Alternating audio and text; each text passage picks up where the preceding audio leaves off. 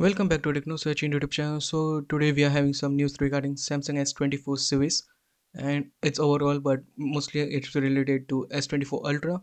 And we recently saw like S24 has tweeted out like it will come with 3x telephoto sensor and not with 5x, which was nice to see. But now he also clarified regarding it because that 3x telephoto sensor will come with a 50 megapixel camera. So there will be a 50 megapixel camera sensor which will be as 3x telephoto, which will work as 3x telephoto sensor. And it's pretty nice because if it has 50 megapixel it can take more light, and it can have like you can zoom in and there won't be any difference in camera quality. So basically it can work as 5x also. So overall it looks pretty nice. Along with it, Exynos is coming back with S24 series. Yeah, in Europe and some parts of Asia will get Exynos, while other variants will get 8 Gen 3.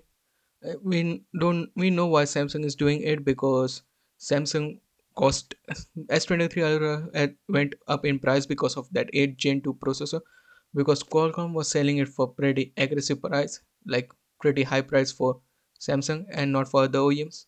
And also S24 series will come with M13 AMOLED display, so it looks like a pretty massive improvement compared to its previous generation, because iPhone 14 and iPhone 15 came with M12, and iPhone 15 will also come with M12, but S24 series will come with M13, so it's a pretty massive improvement.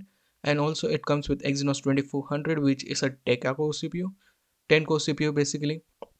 So yeah, it just needs to be seen, because how Exynos 2400 performs when compared to 8 Gen 3, but the first initial performance looks pretty nice, but there shouldn't be overheating and stuff like that.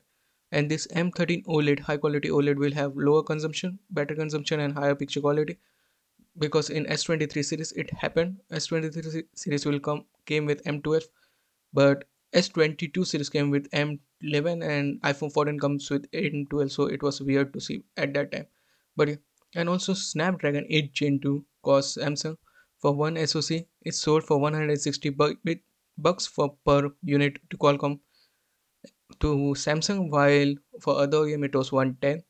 And this is the first leak of Exynos 2400 processor.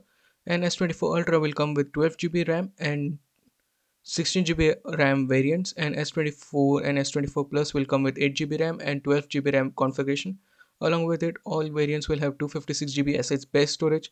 So yeah, overall, it looks a pretty massive improvement. But yeah, that's it from me today. What do you think about the news?